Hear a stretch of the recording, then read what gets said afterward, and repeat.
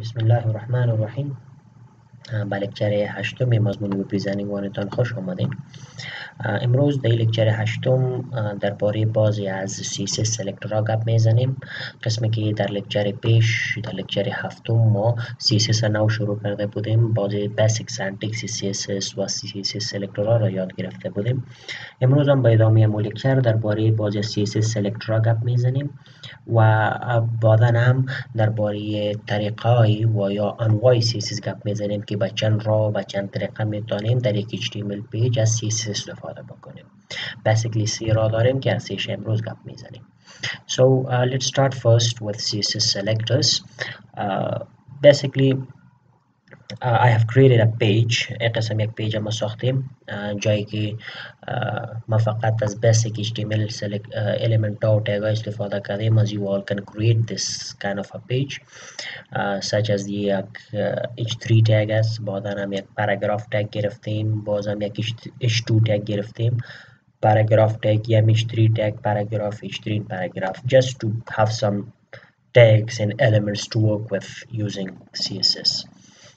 کود از این پیج شما جدیدا میتونین which only contains the pure and basic tags of HTML. فرضاً ببینین در بادی مستقیما h2 tag گرفتیم، بازار هم paragraph است، h2 tag paragraph h3 tag paragraph and the same continues و یم outputش است. درست است. این پیج که ما سیو کردیم اینجا در یک فولدر با نام CSS، اینجا ما سیو کردیم working with css.html، یک basic HTML پیج است. alright, so اگر بخوایم که اینجا در این پیج از کد CSS استفاده کنیم، تا حال ما پرکتیسی که داشتیم، مطلب در کلاس پیش ما چی میکردیم که در هد سکشنی پیج می آمدیم در داخل هد تگ و اینجا یک ستایل تگ میگرفتیم. در داخل این ستایل تگ ما از سنتکس و از پراپرتی CSS استفاده کرده بر یک CSS سلکتر یک رول دیفاین میکنیم. یعنی که در داخل style tag we can follow the CSS convention, the CSS syntax and design the web page or the elements of the web page, the tags of the web page inside this style tag. اینجا ما وقتی میخواستیم یک CSS رول دیفاین کنیم what we were doing ما چی را میکردیم که ما یک بیسیک سنتکس و استراکچر CSS قسمی بود که اول باید سلکتر می داشتیم که فرضاً ما بگیم که this is my selector whatever it is. بعد declaration block بود قوسا and inside here in the declaration دو بخش داشتیم که یکی هم property بود و دیگه هم کالن. بعد از کالن ما value هم انداختیم. As we discussed before, this is all about the CSS دیگه چیزی اضافه نداره. همین جنرال سنتکسش که شما یاد بگیرید ایکوال CSS ما را دیفاین میکنه. یعنی که با این قسم ما یک CSS پراپرتی یک CSS رول میگیریم. اولا سلکتر، بعدا دیکلریشن بلاک که با این قوس‌ها ریپرزنت میشن و در داخل دیکلریشن بلاک ما یک یا چند تا property value پیر می داشتیم که property بعدا کالن و بعدا هم value جایی که سیمی کالن می آید یک property define میشه با valueش. So to do that ما قسمی که بیشتر کرده بودیم فرضاً می خواهیم که یک سلکتر داشته باشیم. ما چند انواع سلکتر دیده بودیم such as element سلکتر گرفته بودیم، ID سلکتر گرفته بودیم، class سلکتر گرفته بودیم and now we'll continue.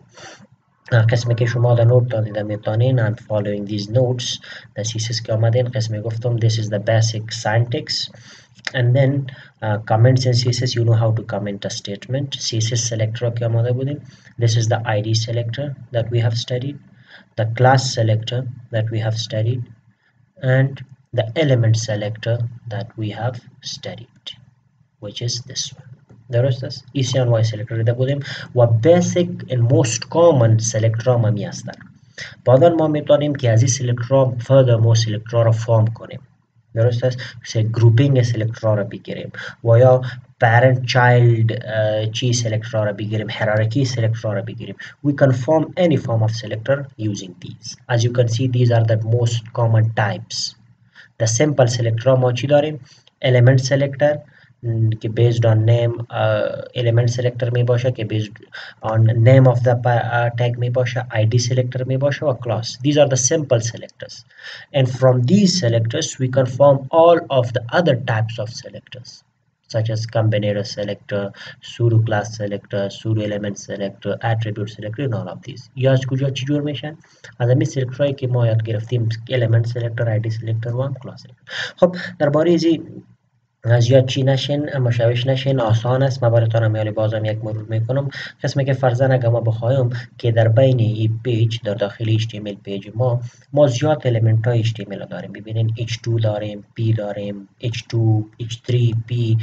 میخوایم یکی زیاد را سلکت کرد، یک CSS رول اپلای کنم. سو فرست اف آل وارد کردن ما باید یکیش انتخاب کنم. اگر بخوایم element selector باشه که برای کل پاراگراف میخوایم یک رول اپلای کنم، then just select name of the tag or name of the element, which is P for paragraph, then declaration block. And inside declaration block ما اگر میخوایم یک CSS property تغییر بدیم، دو چیز وجود داره، یک property، دوم value. فرضاً میگم که کلی پاراگراف های ما که هستن در این پیج، هر نوشته که در بین پاراگراف تگ گرفتیم قسمی که هستن، برای زیاد ما میخوایم با کل زیاد یک کامن رول اپلای کنم. that is رول چی است؟ که من میگم فرضاً text align to center، نوشتهش باید در سنتر بیاید. درست است؟ or I can just say text align justify، یعنی که منظم بیاید. این پراپرتی ها و ولیو ست ولیو هایشان این را بعدا یاد میگیریم. درست است؟ یعنی که ما میایم او را کاتگورایز کردیم براتون که فارمتینگ ریلیتد کدام پراپرتی هستن، چی ولیو ها را گرفته میتونن، با می ترتیب دیزاینینگ ریلیتد، کارس ریلیتد و کلی چیزا را بعدا میخوانیم. ولی فقط سلکتور یاد بگیریم. درباره ازی زیاد فکر نکنیم که چطوری کار میکنه. درست است؟ خب حالا ببینید ما یک سلکتور گفتیم پی سلکتور، یعنی که کل پاراگراف ها را در داخلی وب پیج ما باید سلکت کنه و چی رول بالایش اپلای بکنه که کلی از یا باید جستیفاید باشد. ببینید من این را سیو میکنم این پیج خودم و از اینجا آمده اگه این را ریفرش کنم این متنش جستیفای میشه. زیاد معلوم نشد به خاطر که یک لاین است. جستیفاید متن در کجا زیاد معلوم میشه؟ جایی که ما مولتیپل لاینز داشته باشیم، یعنی که من این نوشته را اگه کمی کاپی پیست کنم تا که زیاد بیاید به این شکل،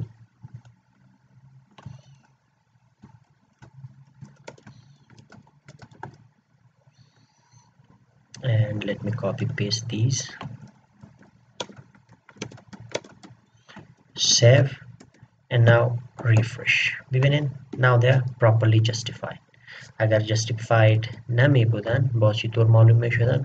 فرضاً اگر ما align to left می کردم، save and refresh, then you will see it like this. از طرف left منظم میآید و از طرف right هر قدر که یک ورد ختم میشه و جایش پس و پیش میمانه. this is justified to left. ما میگم که generally هر پاراگرافی که ما نوشته میکنیم او باید justified باشه. so I'm defining a rule for all the paragraph inside this page, which is که ما میگم در سلکتور چی برش گفتیم؟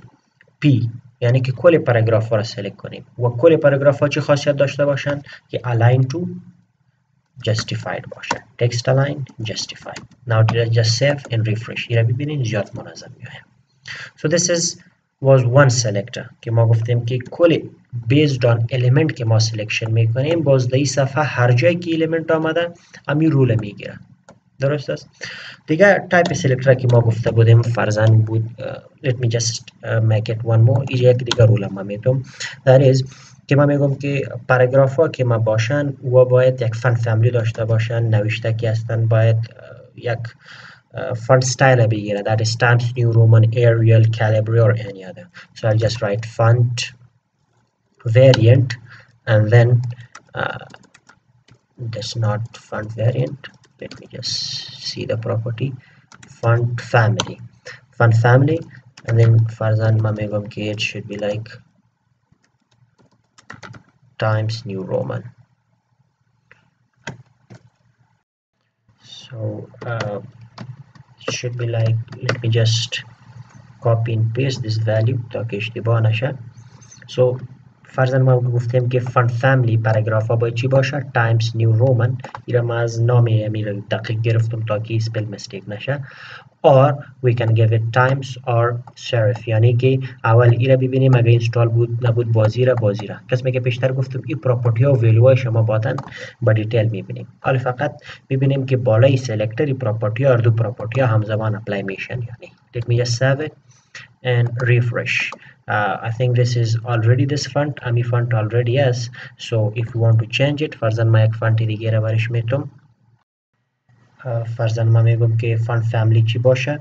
Arial باشه. So I'll just write it like Arial, save, and then refresh. All right. فرضاً میگم که times, save, and refresh. This is the times font, and if I'm changing it to Arial, save and refresh, this is the Arial font. درست است؟ هر یکیش که ما بخوایم اموریجا اپلای کردن میتونیم. So the point is که اینجا ما سلکتر چی ماندیم؟ element selector که این font family که Arial است و ای به اصطلاح فانت الی تکست الاینمنت که جستیفایز بالای کل پاراگراف ها همزمان اپلای شوند. ببینین ای تو نمیشه که بالای پاراگراف اول اپلای شو و دیگه اپلای نشه، بالای کلشان اپلای میشه. next thing میخوایم که یک رول دیگه را دیفاین کنم. فرضاً ما میخوایم که یک سلکتر دیگه را داشته باشم that is H3 selector و میخوایم برای این رول دیفاین کنیم. این جگه ببینیم H3 سلکتر ماست و همچنان ای هم H3 سلکتر ماست. برای این میخوایم که یک دو پراپرتی را اپلای کنیم. یکی که font family از ایره I'll just select font dash family از ایره هم Arial میگیرم. So I'll make it Arial و دومی که let me just say कि برای ما یک background color میتونم. So I'll just call it a background color of gray. ببینید save میکنم و ایره refresh میکنم. هم background colorش گره شد و هم ببینید این font stylish Arial شد. پیش times new roman بود با این شکل. این متفاوت تر است. درست است؟ با می ترتیب let's say که ما میگم یک رول بالای H2 tag هم اپلای میکنم. element selector است، یعنی هر جایی که H2 tag است یا H2 tag است و یا این میگم که یک دوتا رول داشته باشه. first rule is که ما میگم let's just say که font family از این font family Arial باشه. that is the first rule. save and refresh. ببینید تغییر شد به Arial. دومی که let's just say background color از این gray باشه. save and refresh. background colorش هم gray شد. next thing میخوام که یاد سنتر هم باشن. so I'll just align or maybe text align to the center. save and refresh. درست است؟ H2 tag های ما در سنتر باشن و H3 tag های ما قسم در بغل باشن. So this is the design that I want to do. یک قسم یک فرمت، یک قسم یک دیزاین برش دادم و از کدام سلکت را استفاده کردم؟ mostly از element سلکت را استفاده کردیم. P select select کرده font family را اپلای کردیم. H3 tag select کرده font family in background اپلای کردیم. H2 tag select کرده font family background in text line اپلای کردیم. Here you will notice که most of the چیزا common آمدن و repeated آمدن. یعنی که ما میخوایم که پاراگراف های ما Arial باشن. So I have to write it font family Arial inside the P selector. بعداً H3 tag هم میخوایم Arial باشه. اینجا ما میره نوشته کردیم. H2 میخوایم Arial باشه. ایره ما میجا نوشته کردیم. درست است؟ So I'm writing the same piece of rule, the same piece of code for every one of them. And this is not a good practice. شما شاید نوت کرده باشین که خوب نیست. نه اگر همه قسم ما 15 تا element selector و یا rule میخوایم define کنم based on ID, based on class و با کلشان میخوایم که همی font family شان Arial باشه. So do I have to write it 15 times? ضرور است که ما 10 تا 15 بار همی یک statement در هر بلاک تکرار کنم؟ No. What can I do? I can group the selectors. ما یک کار دیگه را کده میتونیم which is called grouping selectors. یعنی اینجا ما گفته میتونم که یک بلاک ما اینجا بگیرم CSS بلاک و دو نوشته کنم که فرضاً font dash family is equal to Arial. font family چی باشه؟ Arial باشه. و میخوایم که این پراپرتی را بالای ملتیپل سلکتر را اپلای کنم at the same time از باجه ازی که ما ملتیپل باری پراپرتی را نوشته کنم. So what can I do? I can group them. یعنی که اینجا در سلکتر بخشش ما چی کرده میتونم که بگیم این پراپرتی را بالای P tag هم اپلای کنیم کاما بالای H3 tag هم اپلای کنیم کاما بالای H2 tag هم اپلای کنیم. This is called grouping selectors. حالی ما از اینجا font family را از بین برده میتونم. اینجا نیاز نیست که بگیرم و اینجا نیاز نیست که بگیرم. درست است. اینجا ببینید سیو میکنم میره و را ریفرش میکنم، هیچ کدام تاثیر اینجا نیست، به خاطر که همو کار میشه. مگم پیش من مجبور بودم که در 3 بلاک 3 بار تکرار کنم. عالی، یک بار نوشته کردیم مگم بالای هر 3 سلکترها همزمان اپلای میشه. اینجا در سلکتر پارت چی کردیم؟ گروپینگ کردیم. گروپینگ سلکترز is this. حالا فرضاً بیام میگم که ما میخوایم که فونت ایکولی وبسایت ما یا ایکولی تکست ما تایمز باشه، تایمز نیو رومن باشه. حالا من فقط یک جای تغییر میکنم. اینجا از بجای ایریل نوشته میکنم که تایمز، سیو میکنم و ایره ریفرش میکنم. ببینید از هدینگ 1 هدینگ 2 پاراگراف از کلی چیزا یک باری استایلش تغییر شد. مینتیننس و چنج هم در آسان است که ما یک جای تغییر میارم بالای کلش اپلای میشه. اگر فرضاً پیشتر واری می بود مجبور بودم که 3 جای تغییر بیارم و اگر اینجا یک قسم یک سیمپل وب پیج نمی بود، یک کامپلیت وبسایت وب پیج می بود، باز فکر کنید که چند جای باید تغییر می آورده.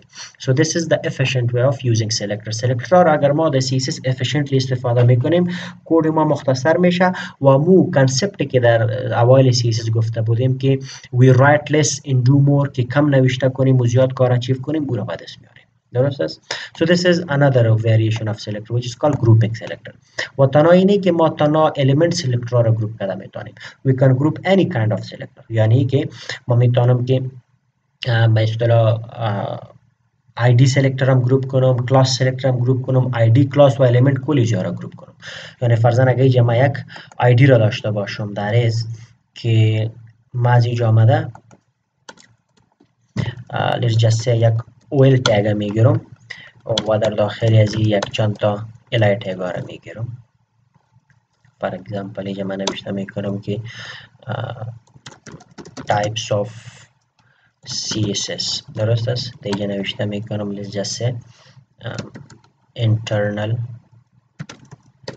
CSS بعدم یک li tag external CSS بعدم یک li tag من نوشته میکنم فرضاً inline CSS. به شکل let me just save it and refresh it.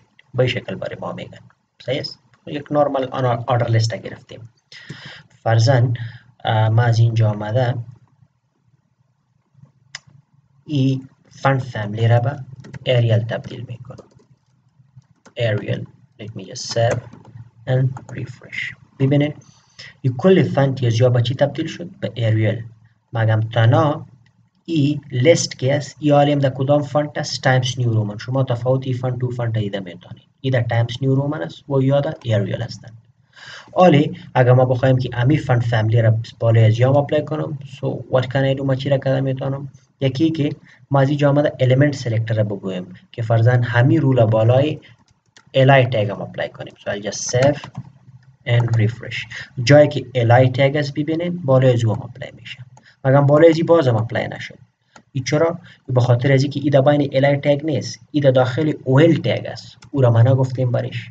or what I can do که ما از اینجا بیایم فرضاً یک پراپرتی دیگه را از این تغییر میتونم در از font dash sizeش هم یک کمی کلانتر میکنیم. let's me make it about 16 points. save and refresh. ببینید 16 point شد but this still doesn't apply. سریزی اپلای نمیشه. چرا؟ به خاطر ازی که ما او را سلکت نکردیم. در بخش سلکتر ما چی گفتیم که ای ایریل فونت و 16 پوینت سایز بالای کی اپلای شد؟ بالای پاراگراف h3 تگ و h2 تگ. این نوشته کی است؟ در بین ol تگ و در بین li تگ است. so what can I do که ما بگویم که فرضاً برازی ol تگ ما یک ID میتونم that is my list. درست است. و حالی از اینجا آمده شما میتونید یک ID سلکتر میفهمید چطور سلکت میکنید. در همین گروپینگ سلکتر ما ID را گروپ میکنم. for example my list به شکل. now just save and refresh. ببینید بالای ازی هم اپلای شد. یعنی اما قسم فونتش هم زیاد شد و همین چیزی کدام رولی که دو تا رولی که اینجا گرفتیم بالای ازی هم اپلای شد. یعنی که در گروپینگ سلکتر را ما هر نوع سلکتر گروپ کرده میتونیم. یا را ببینیم element selector هستن و ای ID selector است. این دو تا رول بالای کلی از اپلای میشه. جای کی ID است و یا جای کی element selector باشه. همه قسم بالای کلاس selector میتونین این اپلای کنید. درست است. خب ما این را کامنت میکنم تاکي اپلای نشه. So I'll just using the CSS comments به شکل حالا ببینید save and refresh پس به حالت یادی برگشتن، یعنی که این دو تا رول اپلای نمیشه. دیگه یک نوع سلکتر که ما داریم اون میگیم یونیورسال سلکتر. یونیورسال سلکتر عبارت از سلکتری است که بالای کل تگ اپلای میشن اتوماتیکلی و او رو ما توسط استار رپرزنت میکنیم. یعنی ما که استاتیک باریم و بعد از یک رول دیفاین میکنیم، اینجا هر چیزی که نوشته کنیم regardless of any specific element بالای کل element ها کل تگ ها automatically apply میشه. This is called universal selector. و زیاد کامن استفاده نمیشه. یگان این پراپرتی اگه باشه که ما بخوایم همزمان بالای کل تگ ها اپلای شه و بالای h2 h1 paragraph list table form کل تگ ها رو بالایش اپلای شه، then we use this universal selector. For example اینجا universal selector من نوشته میکنم که let's just say the color or maybe the font size. Let me just make it the color should be red. Save and refresh. ببینین کلی کلر چی شد؟ رد شدن. او هر چی باشه فرضاً این یک h3 تگ است، این پاراگراف است، h3 تگ h2 هستن، سوری h3 است، یا پاراگراف یا الای و اوهل تگ هستن. So this static will select all the tags. این قسم سلکتر ما میگیم یونیورسال سلکتر. درست است؟ با می ترتیب مختلف سلکترهای دیگه ما داریم but as the basic these are the basic selectors. اینجا شما این سلکتر را دیده میتونین. دسو کلاس سلکتر هم دیدیم، ID سلکتری هم یونیورسال سلکتر بود، element سلکتر هم فهمیدین و با این شکل ما میتونیم که سلکترها را گروپ کنیم.